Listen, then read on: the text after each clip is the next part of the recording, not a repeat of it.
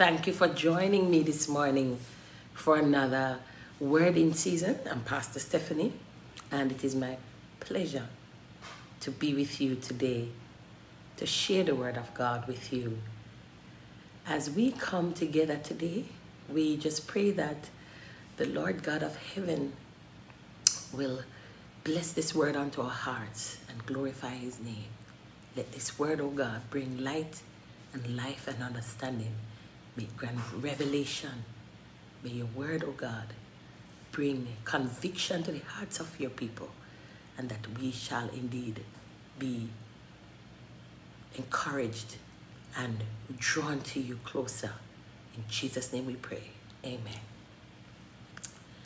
Praise God. Hallelujah. It's good to be here today again to share another Word in Season, and I do pray that the word will bless your hearts today. Today we are picking up from where we left off last week, and we are continuing on our journey through the book of Romans. Now, last week we spoke about the first topic, which looked at the fact that we all need righteousness. Amen. And so we shared from chapters 1 to 3, and we looked at the fact that man had a problem, which was sin. Man had strayed from the presence of God, and they were in need of redemption. Paul outlined in the gospel that the gospel had power to bring salvation and to redeem people, to bring us back to a right relationship with God. And in other words, for those who believed in Jesus Christ and accepted him as Lord and Savior, they were made righteous. Now, he went on to explain in the last part of chapter 3, verse 21 to 33, that this righteousness was only possible by grace through faith. And this was available to anyone who would receive it. Anyone who would receive this gospel would indeed be justified, made right in the presence of God. And because it was a free gift, this gift was a free gift of salvation, and it was only to be received by faith. So today we are going to pick up from where we left off, and we're going to finish up with chapter 3, and then we will see what the Lord will say to us today. Amen. So let us read from chapter 3 and verse 27 down to 31. What is boasting then? It is excluded by what law? Nay, by the law of faith. Therefore, we conclude that a man is justified by faith without the deeds of the law. Is he the God of the Jews only? Is he not also the God of the Gentiles? Yes, of the Gentiles also, seeing it is one God, which shall justify the circumcision by faith and the uncircumcision through faith. Do we then make void the law through faith? God forbid. Yea, we establish the law. So here, Paul continues his discourse, and it is as if Paul is speaking to, he expects his audience to respond to him, and so he's interacting with them in his own unique way. And so Paul is asking these questions to his reader about whether they believe that the law has been made redundant. But firstly, Paul says, he establishes the fact that no one has any premises on which to boast about their salvation, because this salvation was not something that we could earn through our works. We were unable to earn salvation as a means of being good, as a means of being upright, as a means of being perfect in human terms. Paul was explaining to them that what we have received is a free gift, and so our redemption from sin was not something that any man could take any credit for, because this was a free gift that was given to all by God through faith when we believed. The Jews may have been tempted to boast because they would say, well, we have a birthright as the Hebrews. We read the Torah and we have been following the Mosaic law. But Paul cautioned them that this was not the case because God was very strategic. God ensured that there was a level playing field for everyone so that no person could boast that it is because of my social standing, it is because of what I have done, or because God likes me more than you. And so God established that this salvation, the righteousness that was imputed to man, was not because of any particular thing that we did, except by grace through faith. It was a free gift given unto us. And so he was explaining this.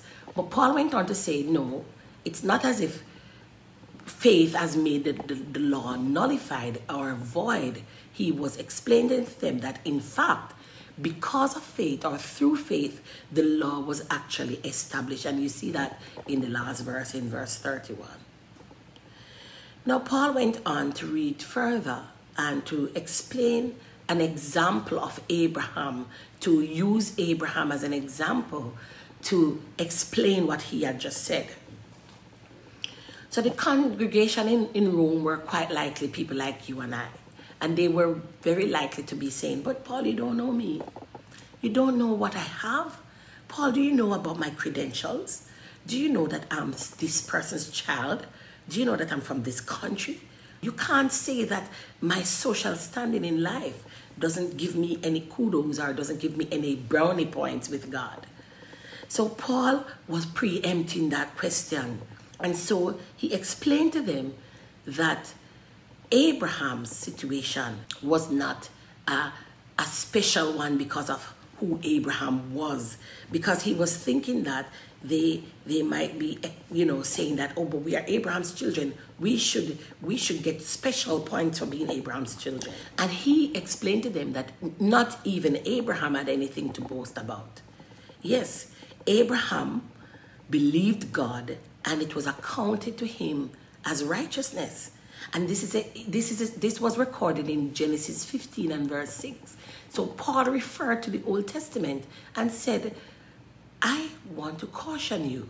Abraham's justification, his righteousness was not based on anything he had done or just because he was particularly special. Abraham trusted in God's promise and believed that God would do what he said he would do. And that is the grounds on which Abraham was made righteous. And so Paul was encouraging the believers that the premise was set according to God's standards and not by Abraham's standard. Paul explained what I consider to be a paradigm shift here. The person who only worked or performed acts or rituals was considered to be indebted. And you may say, why? But Paul was saying works were not enough to gain a good standing with God. In fact, if you only just work and think and thought that this was about to give you any brownie points or put you in a good position with God, your works alone was not enough. And in fact, because of your works, you were considered to be indebted. On the other hand, those who chose to believe, those who came to God in faith, by faith alone, without following all these rituals and exposing themselves to all these things, these are the people who were the ones who would be counted as righteous. And so God wanted to make it clear that he had a level playing field.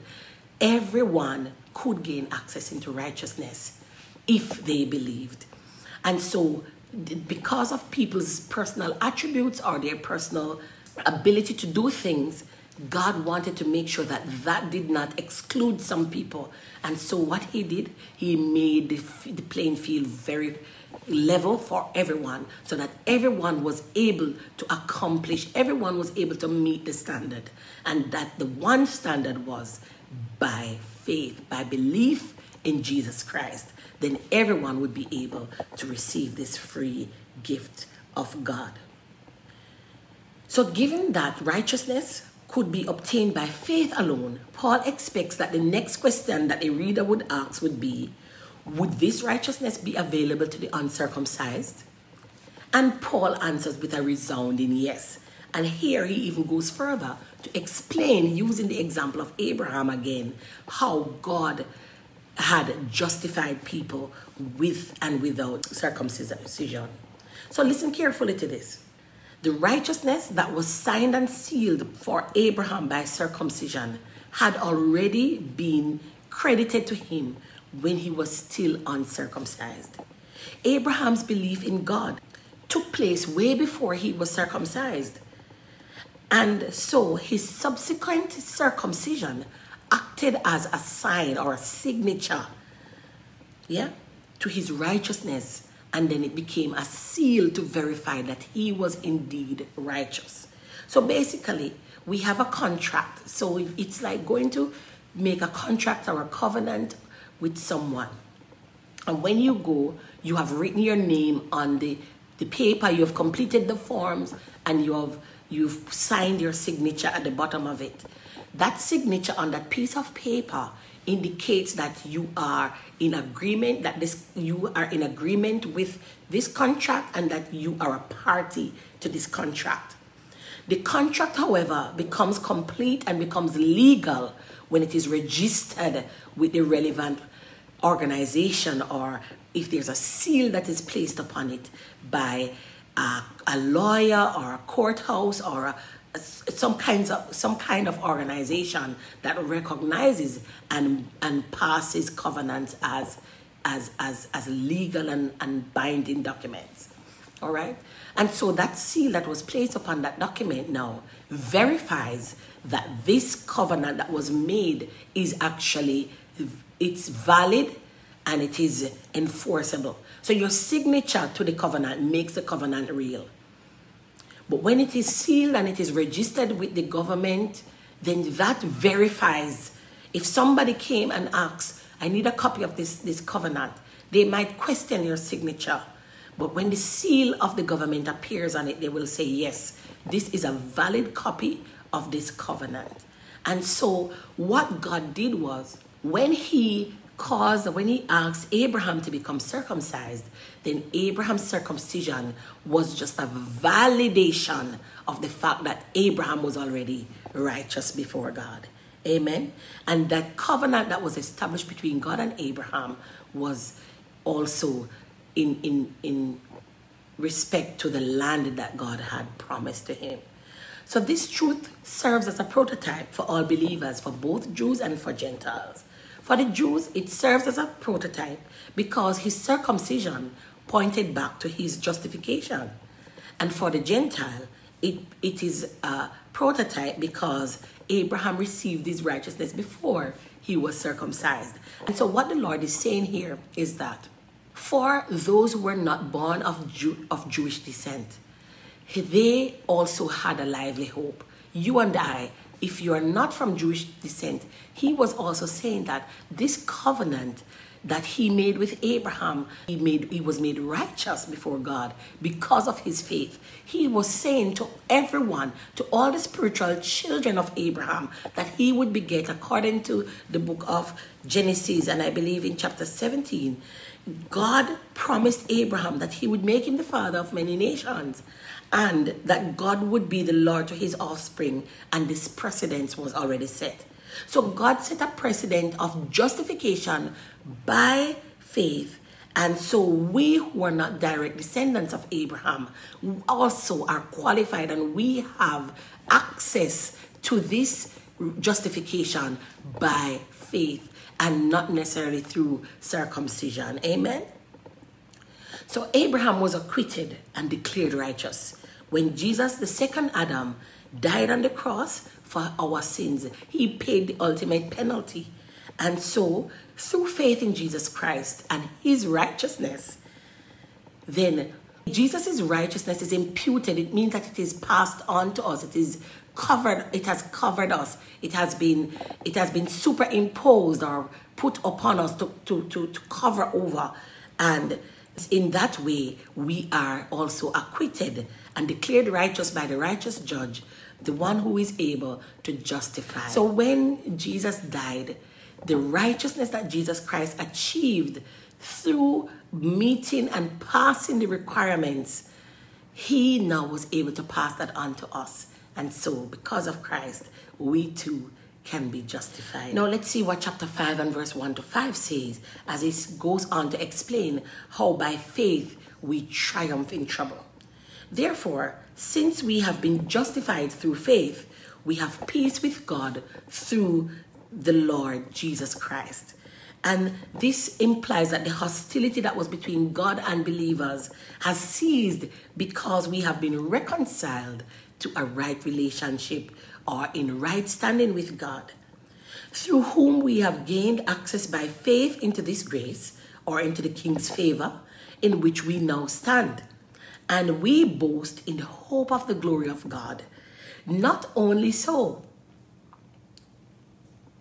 but we also boast in our suffering, because we know that our suffering produces perseverance, and perseverance character.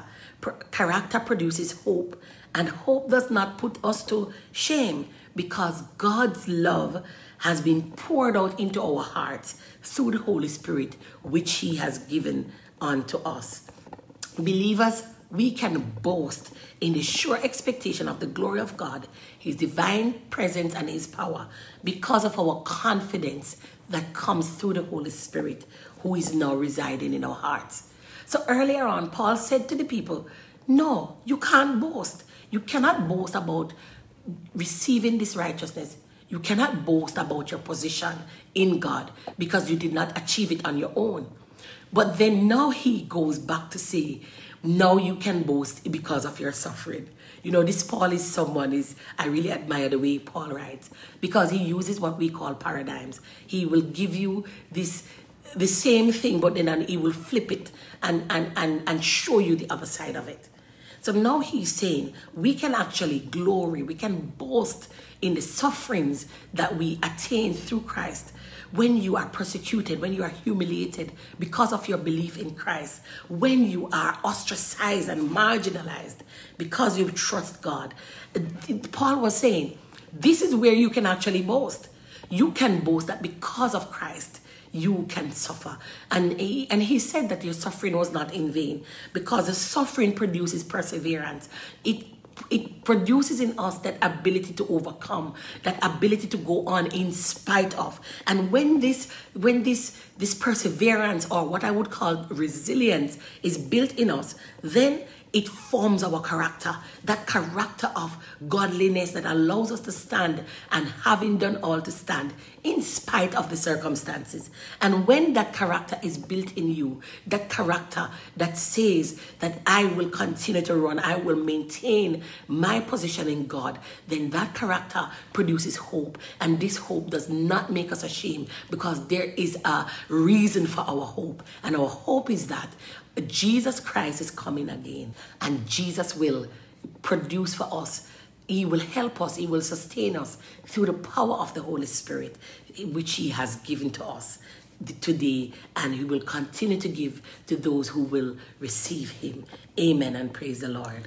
So as you are listening to me today, you might be thinking, so how do I participate? How do I access this righteousness? How am I made justified? How can I be justified? How may I access this redemption that was purchased for me?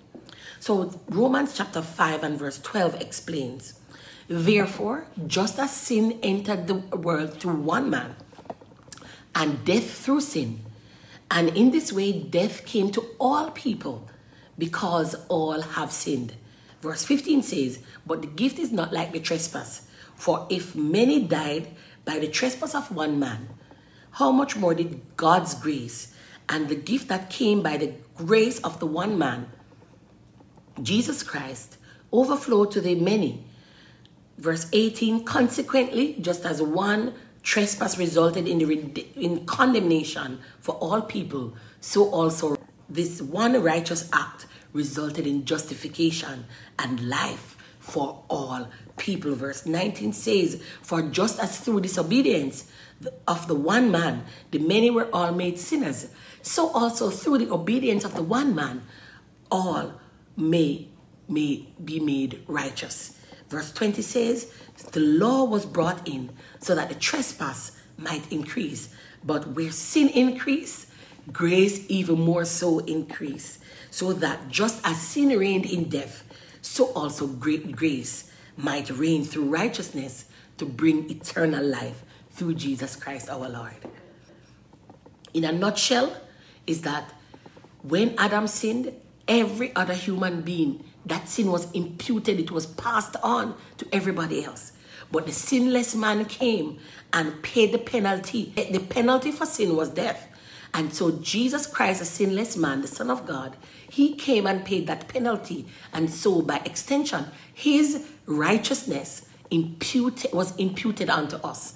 And so just as one man's sin made everyone guilty, so one man's righteousness made everyone right with God. And that is how we are able to gain this righteousness today. This is a promise that we have today. If we as sinners would believe that Jesus Christ has paid the penalty for our sins, then God is ready to change the verdict. He is ready to turn his attitudes towards us and restore and reconcile us to a right relationship with him. And that is to make us right, to make us righteous, and so that we can be glorified with him. I would love to invite you to participate and to take advantage of this offer, this free gift that God has provided. God has changed my life, and that is why I can offer you this promise. God has the ability to transform people from hopelessness, from a position of dying in our sins. God is inviting someone today to take up this offer. It is a free gift, and you do not need to do anything except to believe that Jesus Christ is the Son of God and that he has paid the penalty for your sins, and so that you can be reconciled to God. If you believe this, if you believe that Jesus Christ is the Son of God and that he has purchased your salvation with his blood, and that he has risen and is seated at the right hand of God the Father and is able to impute, to pass on his righteousness to you, then I invite you to say this prayer with me today. Dear Heavenly Father, I come to you today. I believe that Jesus Christ is the Son of God and that he has died to save me from my sins. I now repent and confess my sins, and I ask that you will wash me and make me clean. Receive me into your family, O God, and help me to walk with you for the rest of my life. I receive you now, Lord Jesus, as my Lord and Savior, as I pray with thanksgiving in Jesus' name. Amen. If you have said that prayer today, you have been made right with God. It is the beginning of a journey of a lifetime, and it is the beginning of a great journey, a great process of growing in the grace of God and in knowledge of who he is. To grow in God, you will need to learn his instructions that he has given us through his guidebook that we call the Bible. The Bible will show you how you are able to walk with the Lord, to become more like him each day. And so I encourage you to go and read the Bible. Start in the Holy Scriptures. I suggest you start reading at St. John and see how God sent his Son and how his plan of salvation was for you. I do encourage you to continue to grow and to find a Bible-believing church where you can be nurtured as you grow in your faith with God. If you need assistance with that, I am happy for you to reach out to me, whether dropping a comment here or by email to stephjoelsmusic@gmail.com. And I will be more than happy to help you find a church and another group of believers to encourage you in your walk with the Lord. Let us pray. Father, we thank you for the opportunity, Lord, to share this word, and for the opportunity, oh God, to be reminded about who you are and the great plan of salvation that you have for us. We thank you for those who have answered the call today, those who have accepted Jesus Christ as Lord and have pledged to continue to walk with him. May you seal their faith and may you seal their position in the kingdom of God. Lord, we ask in the name of Jesus that as this word continues to go forth, that it will locate those who need to hear it and that it will transform us from glory to glory. Lord, we pray that you will continue to bless your word unto our hearts and glorify your name as we continue to walk with you. In Jesus' name we pray. Amen and amen. Thank you for joining us today.